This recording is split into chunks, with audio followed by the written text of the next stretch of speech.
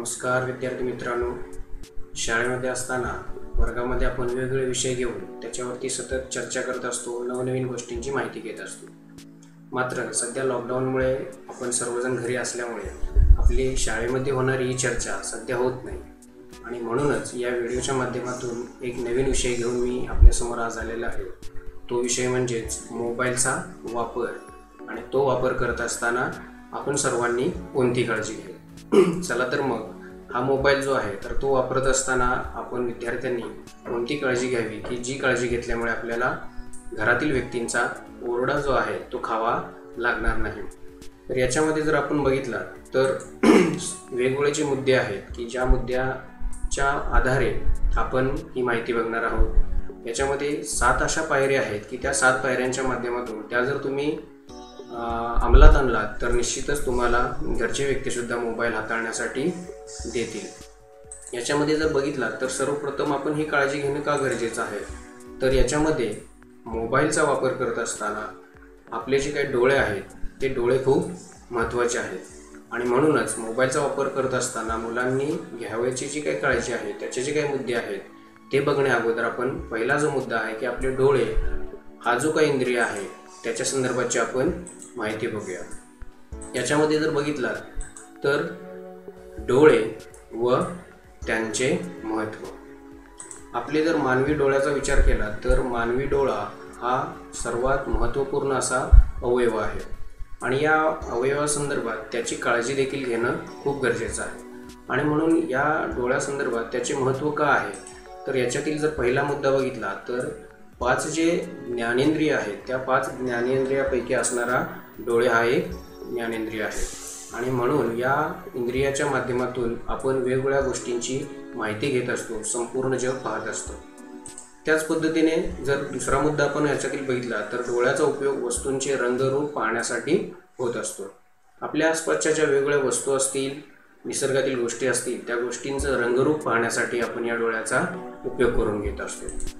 त्याच पद्धतीने जर बघितला तर अतिशय संवेदनशील व खूप नाजूक असा अवयव असणारा डोळे आहे आणि म्हणूनच निसर्गाने माणसाचे डोळे आपल्या कवटीच्या खोबणीत बसवलेले आहेत. आपले जर डोळे बघितले तर आपली जी डोक्याची कवटी असते त्या डोक्याच्या कवटीच्या आतमधल्या खोबणीमध्ये हे डोळे बसवलेले आहेत, जेणेकरून कोणताही आघात किंवा काही अपघात घडल्यास त्या डोळ्यांना इजा होऊ नये. जर निसर्ग जर आपल्या डोळ्याची इतकी काळजी घेत असेल तर आपण देखील या डोळ्यांची काळजी घेणं आवश्यक आहे आणि म्हणूनच हा मोबाईल जो आहे तो वापरत असताना देखील त्याच्यामुळे त्या मोबाईलमुळे देखील आपल्या डोळ्यांना इजा होऊ शकते आणि म्हणूनच पुढील जे 7 मुद्दे आहेत त्या 7 मुद्द्यांच्या आधारे आपण डोळ्यांची निगा कशी राखावी किंवा कशा पद्धतीने काळजी घ्यावी ते बघणार आहोत. याच्यातील जर पहिला मुद्दा आपण बघितला, जी पहिली काळजी आपल्याला घ्यायची आहे ती म्हणजेच मोबाईल हाताळताना तो बसून हाताळावा किंवा वापरावा. अनेक वेळा आपण बघतो की मोबाईल जो आहे तो हाताळण्याच्या वेगवेगळ्या पद्धती आहेत, तर त्याच्यातील महत्त्वाची सगळ्यात उपयुक्त अशी पद्धत म्हणजेच काय, तर तो बसून हाताळणे. आता याच्यामध्ये जर योग्य पद्धतीने आपण खुर्चीवरती असेल किंवा जमिनीवरती असेल तर तो बसून जर आपण मोबाईल हाताळत असू तर त्याच्यामुळे आपल्याला तो हाताळणं आणि तो हाताळत असताना आपला जो पाठीचा मणका आहे किंवा मानेचे जे स्नायू आहेत त्याच्यावरती ताण येत नाही. पण काही वेळा अनेक व्यक्ती किंवा विद्यार्थी असे असतात की ते मोबाईल झोपून हाताळतात किंवा अशा पद्धतीने जेव्हा हाताळतात तर त्यावेळी त्याचा जो परिणाम आहे तर आपल्या स्नायूंवरती किंवा झोपल्यामुळे अशा पद्धतीने मोबाईल हाताळत असल्यामुळे स्नायूंवरती अनावश्यक असा ताण येतो. मानेचे जे स्नायू आहेत ते दुखावले जाऊ शकतात आणि मग ते होऊ नये म्हणून योग्य पद्धतीने आपण ताठ बसून अशा पद्धतीने मोबाईल जर हाताळत असेल तर त्याच्यामुळे आपल्याला थोडीफार जी काय आहे ती मदत होते. त्याच पद्धतीने काही व्यक्ती ज्या आहेत अशा पद्धतीने घरामध्ये किंवा अंगणामध्ये किंवा रस्त्यातून चालत असताना मोबाईलचा वापर करतात. मग अशा वेळी आपलं संपूर्ण लक्ष त्या मोबाईलमध्ये असल्यामुळे यावेळी अपघात होण्याची किंवा एखादा कोणताही इजा होण्याची आपल्याला शक्यता असते. त्यामुळे या 2 पद्धती ज्या आहेत की झोपून असेल किंवा चालत असेल तर अशा पद्धतीने मोबाईल न हाताळता घरामध्ये एखाद्या ठिकाणी योग्य ठिकाणी आपण बसून तो मोबाईल हाताळणं ही पहिली काळजी आहे, ही जर आपण घेणं गरजेचं आहे. याच्यानंतर दुसरा जो मुद्दा आहे की तो म्हणजेच खूप उपयुक्त असा की मोबाईलच्या स्क्रीनचा जो ब्राईटनेस आहे तो कमी ठेवावा किंवा सध्या नवीन जे मोबाईल आले आहेत त्याच्यामध्ये रीडिंग मोड म्हणून एक असतो, तो ॲक्टिव्ह जर आपण केला तर त्यामुळे मोबाईलचा जो ब्राईटनेस असेल किंवा त्याची जी किरणांची तीव्रता आहे ती कमी होते. याच्यामध्ये जर आपण बघितलात तर इथे या ठिकाणी मोबाईलचा जो आहे तो ब्राईटनेस आपण योग्य पद्धतीने कमी करून त्याचा आपण उपयोग करू शकतो.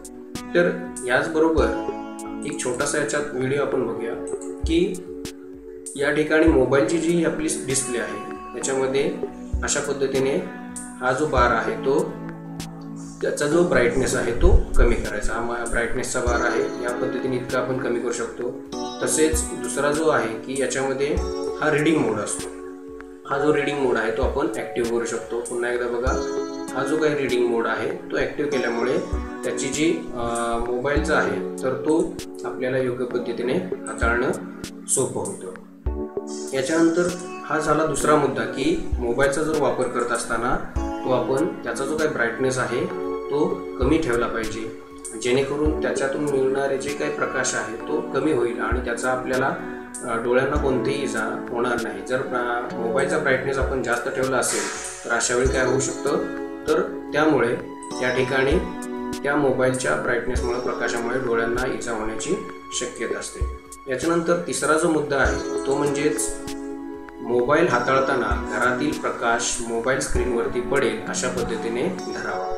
आता मोबाईल जेव्हा आपण हाताळत असतो तर हा तिसरा मुद्दा खूप महत्त्वाचा आहे की या ठिकाणी घरातील प्रकाश जो आहे जो काय असेल तो प्रकाश त्या मोबाईलच्या स्क्रीनवरती पडेल या दृष्टिकोनातून आपण धरणं आवश्यक आहे. या ठिकाणी जेव्हा आपण अशा पद्धतीने मोबाईल जेव्हा धरतो, इथे जर बघितलं तर सावलीकडे पायाकडे पडलेले आहे आणि अशा पद्धतीने आपण जेव्हा बघतो की प्रकाश ज्या दिशेने येतो त्या दिशेच्या आधारे आपण जर मोबाईल धरला तर मोबाईलचा जो काही प्रकाश आहे मुळातील तो प्रकाश कमी होण्यासाठी मदत होते किंवा त्याच्यातील जे काही निघणारी किरण आहे ते आपल्या डोळ्यात डायरेक्ट न पडता त्याच्यामध्ये इतर प्रकाश आल्यामुळे त्याची तीव्रता कमी होते. जर आपण या ठिकाणी बघितलात तर काही वेळा काही व्यक्ती घरातील संध्याकाळी वगैरे किंवा घरातील लाईट वगैरे बंद केलेले असतील अशा वेळी अशा पद्धतीने मोबाईल हाताळतात आणि असं जेव्हा आपण करतो तेव्हा या ठिकाणी आपण बघत आहात की त्या मोबाईलमधून निघणारे जे काही प्रकाशाचे किरण आहेत ते डायरेक्ट आपल्या डोळ्यांमध्ये जातात. याच्यामध्ये त्यांना विरोध करणारा इतर कुठलाही प्रकाश नसल्यामुळे त्याच्यातील सर्व प्रकाश किरण हे डोळ्यामध्ये पडतात आणि अशा वेळी त्या प्रकाशामुळे अशा पद्धतीने जर आपण दीर्घकाळ मोबाईल वापरत असू तर त्याचा परिणाम हळूहळू आपल्या डोळ्यांवरती होतो आणि म्हणूनच मोबाईल आणि जी काही स्क्रीन असेल तर त्या स्क्रीनवरती इतर जो काही प्रकाश पडेल या पद्धतीने आपण मोबाईल धरणं आवश्यक आहे. त्यामुळे अशा पद्धतीने मोबाईल जो आहे हाताळणं चुकीचं आहे. आता त्याच्यानंतरचा पुढचा जो काही चौथी काळजी आपण घ्यायची आहे ती म्हणजेच मोबाईल हाताळताना मोबाईल व डोळे यामधील अंतर 1 फुटापेक्षा जास्त असावे. आता आपण जर बघतो की मोबाईल आपण वेगवेगळ्या पद्धती बघितल्या की बसून हाताळणं आणि या काळजी घेणं, त्याचे ब्राईटनेस कमी करणं, पण याचबरोबर या गोष्टी जरी केल्या तर त्याबरोबरच त्या मोबाईल आणि आपले जे काही डोळे आहेत यामधील अंतर देखील 1 फुटापेक्षा जास्त असणं आवश्यक आहे. आता या ठिकाणी जर बघितलं तर या चित्रामध्ये या व्यक्तीने मोबाईल जो धरलेला आहे त्याचे डोळे आणि मोबाईल याच्यामधील 1 फुटापेक्षा जास्त अंतर आहे. आपण अशा पद्धतीने जेव्हा धरतो तेव्हा अशी इतर येणारा प्रकाश हा मध्ये मोबाईलवरती पडत असल्यामुळे त्याचा ब्राईटनेस किंवा त्याची जी काही तीव्रता आहे ती कमी होते आणि डोळ्यापासून त्यांचं अंतर असल्यामुळे त्याची जी काही तीव्रता आहे ती डोळ्यांना तितकी जास्त जाणवत नाही. काही वेळा आपण बघतो की काही मुलं किंवा काही व्यक्ती या अशा पद्धतीने झोपून जेव्हा मोबाईल हाताळतात तर तेव्हा त्या ठिकाणी किंवा जवळ इतकं डोळ्याच्या जर इतका खूप जवळ पकडला असेल तर त्याची जी काही किरण आहे ते डोळ्यामध्ये पडतात आणि हळूहळू त्याचा डोळ्यांवरती परिणाम होतो आणि म्हणूनच डोळे आणि मोबाईल या ज्या दोघांमधील जे काही अंतर आहे ते अशा पद्धतीने 1 फुटापेक्षा जास्त असणं आवश्यक आहे. त्यामुळे अशा पद्धतीने जवळ मोबाईल धरणं हे चुकीचं आहे. या पद्धतीने मोबाईलमधील अंतर हे जास्तीत जास्त असणं आवश्यक आहे. त्याच पद्धतीने पुढचा जो काही मुद्दा आहे, जी काळजी आपण घ्यायची आहे ती म्हणजेच मोबाईलची बॅटरी कमी असताना तसेच मोबाईल चार्जिंग लावलेला असताना मोबाईल वापरू नये. ही खूप महत्त्वपूर्ण अशी गोष्ट आहे. याकडे आपण अनेक वेळा दुर्लक्ष करतो. मोबाईलची बॅटरी कमी असताना किंवा तो चार्जिंगला लावलेला असताना देखील आपण तो हाताळण्याचा प्रयत्न करतो, पण ते धोकादायक आहे. कारण याच्यामध्ये जर बघितला तर मोबाईलची जर बॅटरी कमी असेल आणि अशा वेळी जर तो मोबाईल वापरला तर त्याच्यामध्ये त्याच्या विपरीत परिणाम किंवा अनेक धोके किंवा आपण होऊ शकतात. तसेच समजा मोबाईलची बॅटरी कमी आहे, मग तो वापरायचा नाही, म्हणून मग काही वेळा काय केलं जातं तर मोबाईल चार्जिंग लावला जातो आणि नंतर त्या मोबाईलचा वापर तसाच कंटिन्यू केला जातो. पण हे देखील चुकीचं आहे. मोबाईल जेव्हा चार्जिंग तुम्ही लावणार तेव्हा तो मोबाईल चार्जिंग लावल्यानंतर बाजूला ठेवणं आवश्यक आहे. तो पूर्णपणे चार्जिंग झाल्यानंतरच तो मोबाईल हाताळला पाहिजे. जर मोबाईल आपण जेव्हा चार्जिंग लावलेला असतो तेव्हा याच्यामध्ये विद्युत प्रवाह सुरू असतो आणि अशा वेळी अनेक वेळा आपण टी व्हीवरती वगैरे किंवा बातम्यांमध्ये पाहिलेलं आहे की चार्जिंग मोबाईल लावलेला असताना जेव्हा एखादी व्यक्ती वापरते तर काही वेळा अशा पद्धतीने मोबाईल गरम होऊन, कारण की वापरत असताना त्याच्यामध्ये गरम होऊन मोबाईलच्या जे स्फोट वगैरे आहेत किंवा ते देखील झालेले आहेत. त्यामुळे अशा पद्धतीने मोबाईल जेव्हा चार्जिंग लावलेला असेल तर त्यावेळी तो हाताळू नये किंवा मोबाईलची बॅटरी कमी असताना देखील हाताळू नये. मग जेव्हा योग्य पद्धतीने मोबाईल चार्ज असेल, फुल असेल किंवा तो कमीत कमी 30-40% पुढे असेल, अशा वेळी मोबाईल आपण हाताळावा. मोबाईलची बॅटरी जेव्हा लो असेल, कमी असेल, त्यावेळी मोबाईल मात्र हाताळू नये. ही 5वी काळजी आपण सर्वांनी घ्यायची आहे की ती म्हणजेच मोबाईलची बॅटरी जेव्हा कमी असते किंवा मोबाईल चार्जिंग लावलेला असतो अशा वेळी तो मोबाईल हाताळू नये. याच्यानंतर पुढचा जो काही 6वा मुद्दा आहे, 6वी जी आपण काळजी घ्यायची आहे ती म्हणजेच एका वेळी मोबाईलचा वापर जास्तीत जास्त 10 ते 15 मिनिटे करावा. तसेच संपूर्ण दिवसामध्ये 30 ते 40 मिनिटे मोबाईल वापरावा. आता लहान मुलांनी आपण ही सर्वांनी खूप काळजी घेणं गरजेचं आहे की मोबाईलचा वापर हा किती वेळ करावा. ठीक आहे की तुम्ही समजा वरील सर्व 5ही मुद्दे केले की बसून तुम्ही मोबाईल हाताळतात किंवा ब्राईटनेस कमी केलेला आहे, सगळ्या गोष्टींची काळजी घेत आहात. मग हे जरी घेतलं तरी देखील मोबाईलचा वापर हा किती वेळ करावा हे देखील महत्त्वाचं आहे. आणि त्याच्यासाठी हे महत्त्वाची गोष्ट अशी आहे की मुलांनी मोबाईलचा वापर करत असताना तो 10 ते 15 मिनिटेच वापरावा एका वेळी. आणि संपूर्ण दिवसाचा जर विचार केला तर संपूर्ण दिवसामध्ये जास्तीत जास्त 30 ते 40 मिनिटे तो मोबाईल हाताळावा. आणि मग हे करत असताना आपण बघतो की मोबाईल हाताळत असतानाच की त्याचा वेळ आपल्याला एकदा हातात मोबाईल घेतल्यानंतर त्याच्यामध्ये असणाऱ्या काही गोष्टी आहेत किंवा व्हिडिओ असतील, फोटो असतील, गेम असतील, हे बघत असताना किती वेळ निघून गेला, अर्ध्या तासापेक्षा जास्त, हे आपल्याला देखील कळत नाही. आणि मग अशा वेळी 10 ते 15 मिनिटाची गोष्ट कशी आपल्याला शक्य होईल, तर यासाठी आपण एक करू शकतो की मोबाईल जेव्हा आपण हाताळायला घेतो त्यावेळी त्या मोबाईलमध्ये पुढील 10 ते 15 मिनिटांचा आपण त्याच्यामध्ये छोटासा एक गजर लावून ठेवू शकतो. तेव्हा आपल्या घरातील कुटुंबातील व्यक्तींना आपण तशा पद्धतीने सांगू शकतो की मी 10 मिनिटेच मोबाईल घेईन, त्यानंतर माझ्याकडून मोबाईल घ्या. असं जेव्हा आपण करणार तेव्हा तो निश्चितपणे आपल्याला घरचे मंडळी देखील मोबाईल वापरण्यासाठी द्यायला तयार होतील. आणि मग याच पद्धतीने संपूर्ण मग दिवसाचा विचार केला तर समजा तुम्ही दिवसभरात अर्धा तास मोबाईल वापरणार असाल तर 10-10 मिनिट दिवसातून 3 वेळा 10-10 मिनिटे मोबाईल वापरू शकता. किंवा समजा तुम्ही 40 मिनिटे जर मोबाईल वापरणार असाल संपूर्ण दिवसामध्ये तर 10-10 मिनिटाचे 4 टप्पे तुम्ही करू शकता. किंवा 15-15 मिनिटाचे 2 टप्पे आणि 10 मिनिटाचा 1 टप्पा, अशा पद्धतीने देखील तो मोबाईल तुम्ही हाताळू शकता. हे तुमच्याकडे आहे की संपूर्ण दिवसामध्ये तो मोबाईल जास्तीत जास्त 30 ते 40 मिनिटच वापरला जावा. ही 6वी काळजी आहे. आणि 7वी पुढील जी काळजी आहे ती म्हणजेच वरील 6ही गोष्टी किंवा 6 ज्या टप्प्या आहेत, 6 पायऱ्या आहेत, त्या सर्व पायऱ्यांचं जरी तुम्ही पालन केलं तरी ही एक महत्त्वाची पायरी म्हणजे घरच्या व्यक्तींच्या परवानगीने त्यांच्या देखरेखीखाली अभ्यासासाठी मोबाईलचा वापर करावा. आता या ठिकाणी हा महत्त्वाचा प्रश्न आहे की घरातील व्यक्तींची परवानगी.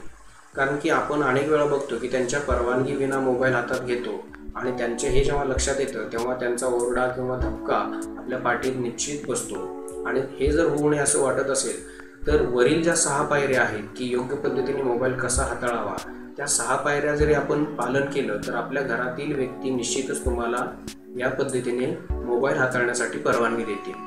आणि मग ही परवानगी दिल्यानंतर त्यांच्या देखरेखीखाली म्हणजे त्यांच्या आजूबाजूला किंवा त्यांच्या देखरेखीखाली जेव्हा आपण मोबाईल हाताळतो तेव्हा त्यांचा देखील घरातील व्यक्तींचा देखील तुमच्यावरती विश्वास असतो. आणि मग अशा वेळी ते तुम्हाला मोबाईल वापरण्यासाठी परवानगी निश्चित देते. आणि त्यामुळेच याचबरोबर त्या मोबाईलचा वापर गेम वगैरे न खेळता जास्तीत जास्त आपल्याला अभ्यासासाठी कसा करता येईल त्या दृष्टिकोनातून करावा. पण हे करत असताना सुद्धा अभ्यासाचं कारण सांगून आपण सतत दिवसभर मोबाईल हातात घेणं हे देखील चुकीचं आहे. तर योग्य पद्धतीने ज्या ठिकाणी खरंच गरज आहे अशा ठिकाणी आपण मोबाईलचा अभ्यासासाठी वापर जर केला तर आपल्या घरातील व्यक्ती निश्चितच आपल्याला परवानगी देतील आणि त्यावेळी तुमच्या मनात देखील भीती राहणार नाही की मोबाईल वापरत असताना घरातील लोकांचा ओरडा खाण्याची जी आहे. आणि मग जेव्हा आपण अशा पद्धतीने योग्य काळजी घेऊ तेव्हा घरातील व्यक्ती ही निश्चितच तुम्हाला मोबाईल वापरण्यासाठी परवानगी देतील, कारण वरील तुम्ही 6 गोष्टींचं 6 पायऱ्यांचं जर पालन करत असाल तर. आता या ठिकाणी जर पुन्हा आपण ते 7 ही ज्या पायऱ्या आहेत त्या 7 पायऱ्या आपण पुन्हा एकदा बघूया. याच्यातील पहिली पायरी आहे मोबाईल हाताळताना जो बसून हाताळावा किंवा वापरावा, ही पहिली काळजी आहे. दुसरी काळजी किंवा दुसरी पायरी आहे मोबाईलची स्क्रीनचा जो काय ब्राईटनेस आहे तो कमी ठेवावा किंवा रीडिंग मोड ॲक्टिव्ह करावा. तिसरा जो मुद्दा आहे तो म्हणजेच मोबाईल हाताळताना प्रकाश, घरातील जो काही प्रकाश आहे मोबाईल स्क्रीनवरती पडेल अशा पद्धतीने तो धरावा. त्याच पद्धतीने चौथी जी काही पायरी आहे ती म्हणजेच मोबाईल हाताळताना मोबाईल व डोळे यामधील अंतर 1 फुटापेक्षा जास्त असावे. त्याच्यानंतर 5वी जी काही आपण काळजी घेणार आहोत ती म्हणजेच मोबाईलची बॅटरी कमी असताना तसेच मोबाईल चार्जिंग लावलेला असताना मोबाईलचा वापर करणार नाही. त्याच पद्धतीने एका वेळी मोबाईलचा वापर जास्तीत जास्त 10 ते 15 मिनिटे करणार आणि संपूर्ण दिवसाचा जर विचार केला तर तो विचार म्हणजे 30 ते 40 मिनिटेच आपण मोबाईल हाताळणार आहोत किंवा वापरणार आहोत. आणि सर्वात महत्त्वाची 7वी पायरी म्हणजे घरातील व्यक्तींच्या परवानगीने त्यांच्या देखरेखीखाली आणि अभ्यासाच्या दृष्टिकोनातून त्या आपण मोबाईलचा वापर करणार आहोत. तर या ज्या काही 7 पायऱ्या आहेत म्हणजेच मोबाईल बसून हाताळणे, त्याचा मोबाईलचा स्क्रीनचा ब्राईटनेस कमी करणे किंवा रीडिंग मोड ॲक्टिव्ह करणे, त्याचप्रमाणे मोबाईलची जे काही स्क्रीन आहे ती स्क्रीन योग्य पद्धतीने पकडणे जेणेकरून इतर प्रकार जो आहे त्याच्यामध्ये येईल. मोबाईल हाताळताना मोबाईल आणि डोळे यामध्ये योग्य अंतर ठेवणं, बॅटरी कमी असताना किंवा चार्जिंग लावलेलं असताना मोबाईल न हाताळणं, एकावेळी 10 ते 15 मिनिटेच मोबाईल हाताळणं आणि संपूर्ण दिवसाचा विचार केला तर 30 ते 40 मिनिटेच होईल इतका जर आपण मोबाईल वापरत असू तर अशा वेळी आपल्या घरच्या व्यक्ती देखील आपल्याला मोबाईल हाताळण्यासाठी परवानगी देते आणि त्याचा उपयोग आपल्याला अभ्यासाच्या दृष्टीने करता येईल. तर या 7 पायऱ्यांचा विद्यार्थ्यांनो तुम्ही निश्चित जर त्या पाळल्या तर आपल्या देखील डोळ्यांच्या दृष्टिकोनातून, आपल्या सर्वांच्या दृष्टिकोनातून त्या ठिकाणी या पायऱ्या आवश्यक आहे. त्या पायऱ्यांचा तुम्ही अवलंब करा आणि योग्य पद्धतीने मोबाईल वापरून स्वतःची व इतर व्यक्तींना देखील त्याच्यापासून या गोष्टींची माहिती देऊन काळजी घ्या. या संदर्भात काही प्रश्न असल्यास तुम्ही मला विचारू शकता. तुम्ही सर्वांनी हा व्हिडिओ काळजीपूर्वक पाहिला, परंतु फक्त व्हिडिओ पाहून उपयोग नाही तर याच्यातील या पायऱ्यांचा उपयोग तुम्ही दैनंदिन जीवनात निश्चित करा आणि तो करणार याची मला खात्री आहे. पुन्हा एकदा तुमच्या सर्वांचे आभार मानतो.